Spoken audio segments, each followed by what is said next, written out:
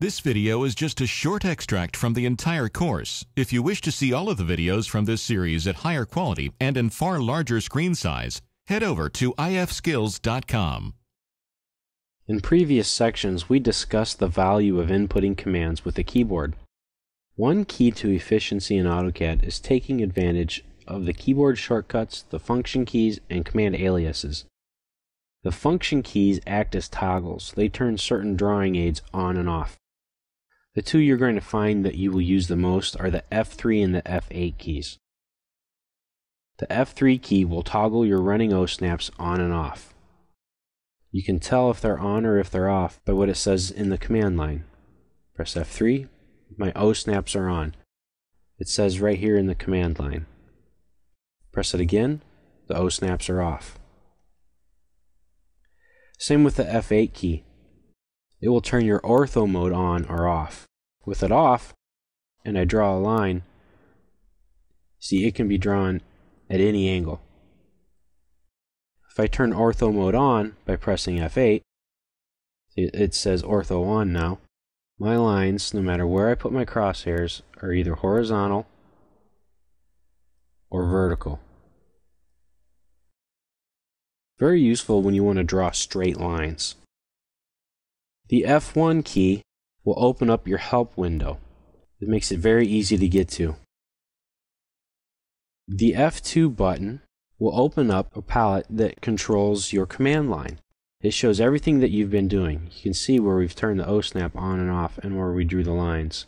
Pressing F2 will close it back. F4 will turn your tablet mode on or off.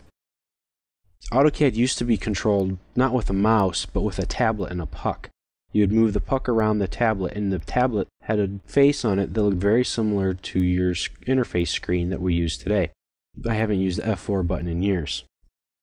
F5 will toggle your isoplane mode through the different isoplanes. You have a top, a left, and a right. We'll talk about drawing an isometric drawing later on, but use the F5 key to help you with this. F6 toggles the dynamic input off and on. See, now it is turned off. Now, you can see my line command coming up in my dynamic input. It is turned on. E for erase. Select my objects. It's gone. F7 will turn your grid off and on. The grid is a form of graph paper that will put markers on your drawing area for you to help you aid in your drawing. By pressing the F9 button, your crosshairs will snap to each point on that grid, whether you turn your grid on or off. The F7 button will only make the grid visible or invisible. The F10 will turn on your polar tracking, which again we will talk about later. And F11 will turn your O-snap tracking on and off. The polar and the O-snap tracking, which again we'll talk about later, allows you more precise drawing and will eliminate certain steps for you when you have to create new lines. The function keys, as you see, will turn on and off certain different tools that will help you draw more accurately, more quickly. Make sure to get a better understanding of each of those tools that you watch that chapter that pertains to it. In other videos, again, we've talked about entering commands into the command line.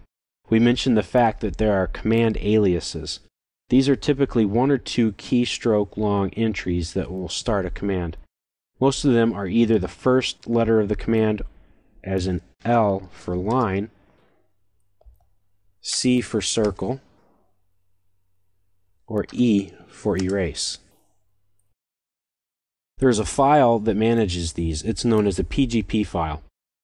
You can edit these if you'd like, add new commands to it, take away commands, or change some of the aliases.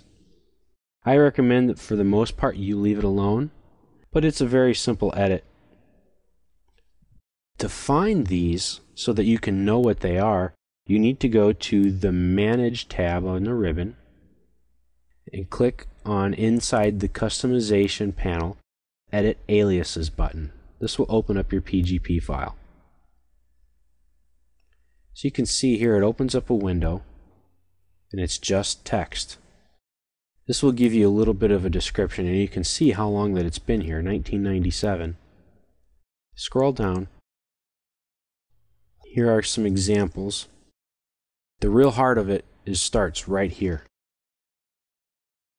As you can see, 3A will do your 3D array command.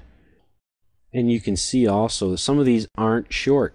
The 3D navigate will do the 3D walk. A lot of these are old names for commands that have been replaced.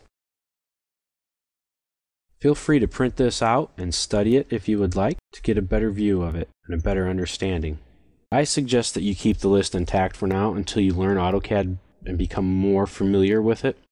Once you've used it for a while and have developed a method to use it with, then you can start to customize this list. For now, just learn the aliases that are in it, or at least some of the major commands that you're going to use. You'll find that you might not need to change any of it.